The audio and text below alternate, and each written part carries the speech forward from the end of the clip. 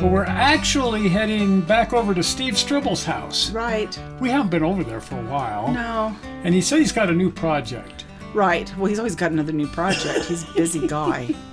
Well, sadly in a way, but not sadly. For years now, he's been dismantling his railroad. He's just repurposing it, though. That's it, yeah. 40 years building it, and now the last 4 years or so taking it apart and turning it into pieces for other people's layouts and dioramas and just fun stuff. Right. I know that feeling, though. You get such joy in making something for someone else.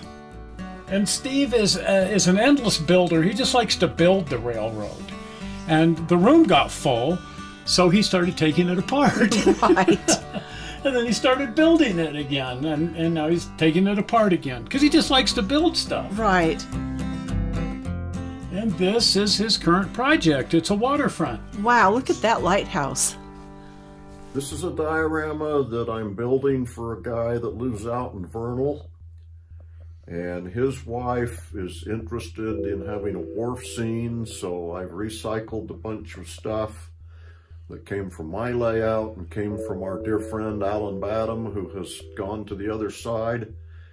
And they are really excited about this. It's involved a lot of rebuilding and reconfiguring. Some of it's new, but most of it is reconfigured stuff. I could probably get a license for recycling. And for most of the time that he was building this railroad, my friends and I would come up here every Sunday and just hang out and watch him build and occasionally run trains. Mm-hmm. But this wasn't a railroad that we ran much. It was just for Steve to build. And when you want to talk about a floor-to-ceiling railroad, oh yeah, there's like 9, 10-foot ceilings in here. And look at that. I mean, we're talking floor-to-ceiling. Well, Steve's sure been an inspiration to all of us on building all of these little buildings. I know when I first saw them, I had to give it a try. Well, he's been such an inspiration to me. I would credit him with most of my building techniques, in spite of the fact that he didn't really show me any building techniques. He just inspired me to do better. Right, exactly. And then you just go figure it out. Mm-hmm. And for all those years that we would come up here and play with the trains, we even rigged a GoPro camera in one of the trains. But I got the biggest kick out of just filming the trains and taking pictures up here. It was just a fun place to come and hang out. Oh, no kidding. Every Sunday. Every Sunday, yeah. And sometimes on Saturday.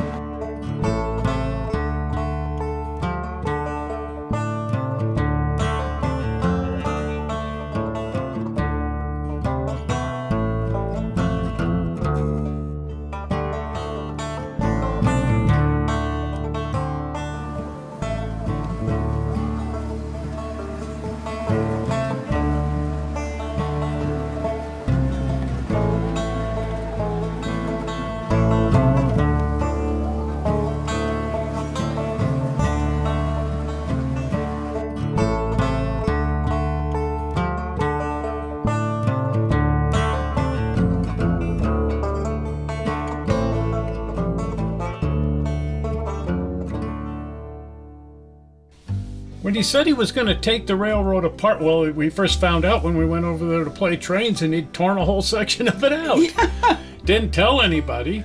But then all of those pieces he was tearing out, he started turning them into these dioramas. Which are so cool. And then it was a whole new reason to come over. Right. To see what in the heck he had built now. Right.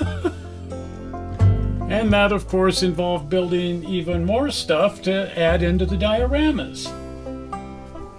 I started dismantling it about 3 years ago. A 38-year project that needed to come to an end. And I've sold off most of the bits and pieces and parts. I made 2 or 3 different dioramas. My daughter has one of them. My son has another one. Dale has one. Some of them have gone to other people that they might get incorporated into their layouts. The train shop has a large diorama down at their store in West Jordan. I enjoy the building aspect more than anything.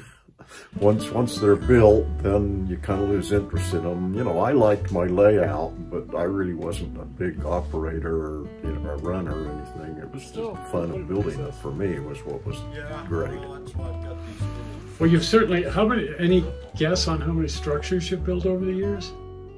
Alan counted them up a number of years ago, and at the time there were about 260 that were either built by him or by me.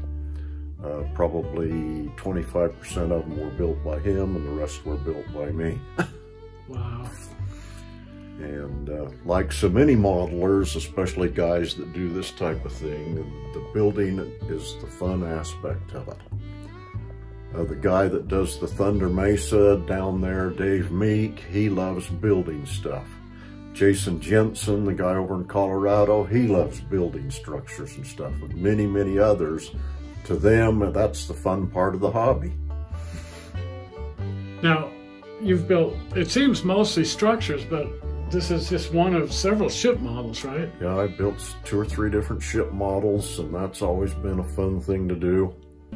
You know, I built a ship model back in the 1960s. Really? Yeah, I was just a teenager, but I'd sit in front of the TV watching Perry Mason and building the USS Constitution. Oh, my dad was trying to build the Cuddy Sark at one time.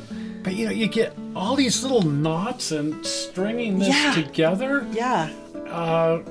When you undertake one of these things, you have no idea, but it's a whole different kind of modeling, I'll tell you. Yeah, no kidding. And it's, talk about lacing your shoes. Uh-huh. Now, I was building a plastic model. This is a completely wood plank on frame, and a lot of it is scratch built. But everything, all of the little pins are brass nails, and it's all held together. It's all wood, plank on frame wood construction. And they were built with only half of the hull because they were intended always to be part of the railroad. So they're called a waterline kit, where the bottom half of the hull is never actually constructed. Oh, wow. And I never build them as full hull models. When you're in the process of building it, you just don't build the bottom of it. Yeah, well, I love the copper plates and everything that you've done. Well, the copper plating was a lot of fun. You know, it's labor intensive.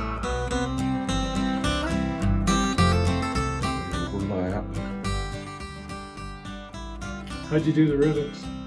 With a little riveting tool, the little pounce wheel riveting tool.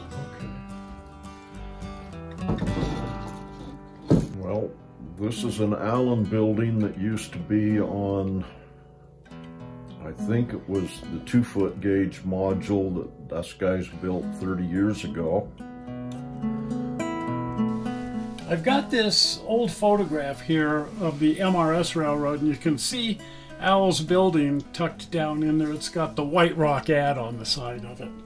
And he was very proud of his White Rock advertising on there. But it's an amazing building, and it really looked great on the old MRS Railroad. So it actually ended up on 3 different railroads and now on a diorama. This building was also on the 2-foot gauge model, and it was on the backdrop, and so that's why it's so thin, and that's the way I've set it up here on the backdrop. I added this little decorative facade at the top, and then I punched a hole in it and put a door and put this little porch and steps on it. Other than that, it's basically what it was when Allen had built it many, many years ago. Now, all that stuff ended up at the MRS Railroad too, right? I know the cafe did. This one, yeah, was probably at the MRS layout. This building was always on my layout. It was I modified it. And this was part of it, but I've reconfigured it quite a bit. I've added the stairway and stuff, and I've added this little top part and added that skylight. The station was originally that Allen built, and I cut it in half and shortened it, and then the little round area that Alan had on the station, I built this lighthouse around it, and then the top of the little round part that he had, I reconfigured that into the top of the lighthouse. Sweet. The handrails are all brass that have been painted. The rock work is all made out of sculpt-to-mold.